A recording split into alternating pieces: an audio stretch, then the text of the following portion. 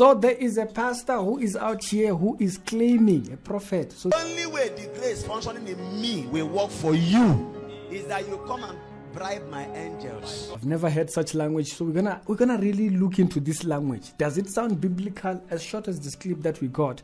But secondly, we're gonna deal also with a particular subject of the building that Prophet Seer is building in Nigeria. Very weird stuff that's going on around, but what can we say? It's a reality show. We do daily Christian commentary videos. If it's your first time over here, do be sure to check out the other videos that are down in the pinned comments when you're done watching these other ones. They follow by numbers. They are all, watching all of them will take you less than 20 minutes today. So first, this particular building that he is commissioning, he did a video explaining the entire location and saying that people should start getting ready to come through and see him there and the entire Hunan Hajjaz. And basically the building looks like a cathedral kind of a thing.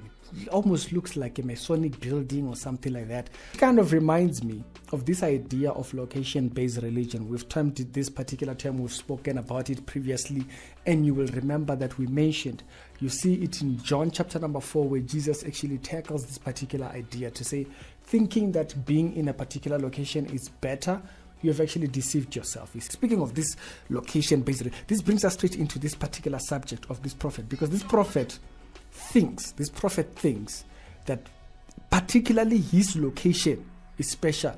So let's hear what he said. I'll play it up here and I'll keep commenting as we go here. We need your money to come on my altar so that my altar will touch you. The only way the grace functioning in me will work for you. First he says, we need your money. That sounds very... We need your money to come on my altar so that... I don't know. You know, it just doesn't sound, we need your money to come into his altar. Fine.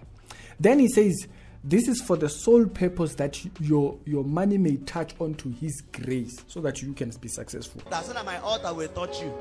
The only way the grace functioning in me will work for you. For the grace that's functioning in him to function for you or to function in you. Bazalwane, I've always stated this thing. I don't know of this idea of functioning in other people's grace. The Bible is very clear in John chapter number 1. The law was given by Moses, but grace and truth came through Jesus Christ. So I don't know what grace a pastor carries that I need. Okay?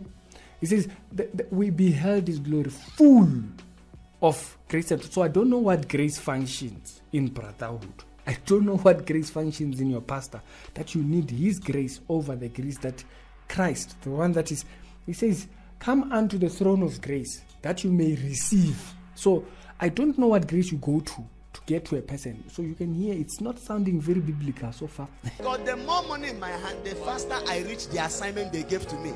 So the more money in his hand, the faster he reaches. So my question is, a very curious question, I should say. My question therefore would be this: are you using private jet to get to this destination where you're going to get these blessings? Be like Jesus. He sent others to go and get a donkey for you.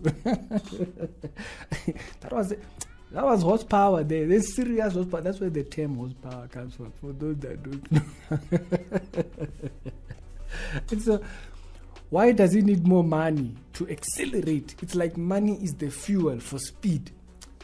Mammon, the worship of Mammon. But I want to take it back there. When he said that you need to bribe his angels, that tells you something.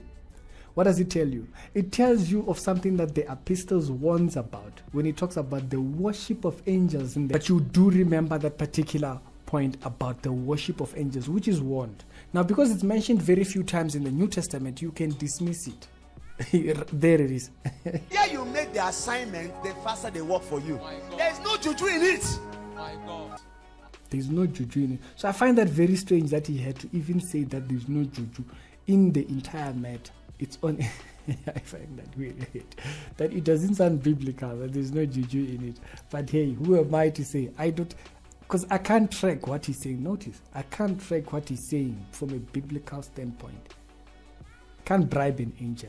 When you see the interactions between angels and servants of God in the Old Testament to the New, You can't bribe them. They are there for what they are there for, and they are out.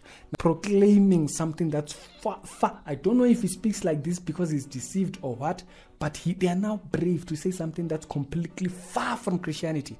You are bribing an angel. Where do you get that?